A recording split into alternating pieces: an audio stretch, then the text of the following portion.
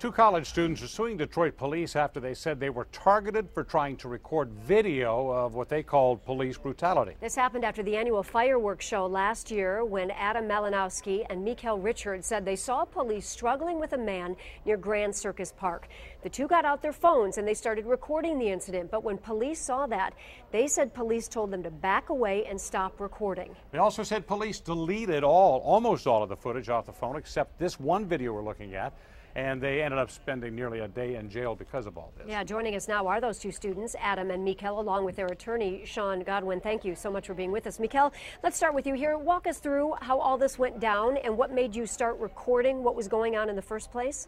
Okay, so after the fireworks last year, my friend and I were walking up Woodward. We were going back to my place. I lived in the area at the time, and we noticed a lot of cops, probably around 8 cops, struggling with a man in Grand Circus Park, beating him up.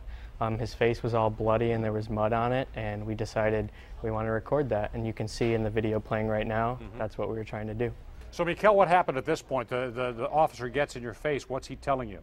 He's telling you, no, back away, back away. Other officers were saying, put your phone away, get out of here. They used profanity with us. They did not treat us well. And what was, Adam, what was your reaction when they were telling you to stop recording and get away? What did you guys do then? I know you continued recording.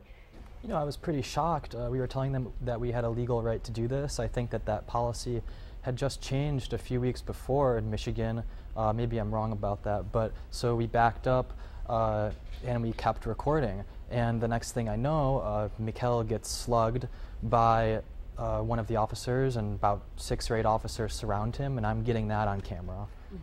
Sean, we're fortunate we have an attorney with us to maybe answer the legality of this. Were they in the right to roll footage where they were? They absolutely have a First Amendment right to record the police in a public space.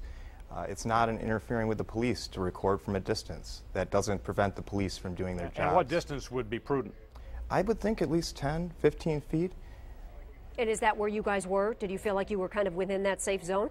Yeah, we were at first probably 15 feet away, and later on they moved us back even further to where we were probably 20 feet away even. They say they deleted, or you say rather, that they deleted your footage there. How much are we talking about, and what went down in that footage that now is gone? Well, all of the footage from my phone was destroyed because the phone was smashed on the concrete after I was cuffed. And also, we see the video right here from the top. It's a security camera right here. How much of this is backing up? Sean, maybe you can answer this question. How much of that video that we see from the security camera is backing up what they are telling? I'm not sure that shows my clients at all. Mikael was wearing a white shirt at the time, but clearly they do back away. So how do you prove the case then?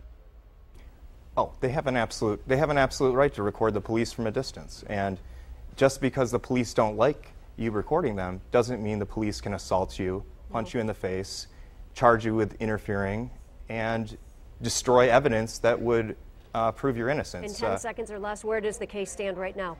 We've just filed the case in federal court, and we'll be beginning the discovery process soon after the City of Detroit has answered the complaint. Well, keep us posted. We reached out to Detroit police, we want to mention, yesterday, and they have not responded to us. So we thank you all. Adam, Mikael, Sean, thank you very much for joining us. Thanks for having us. We will continue watching the story as it continues. In the meantime,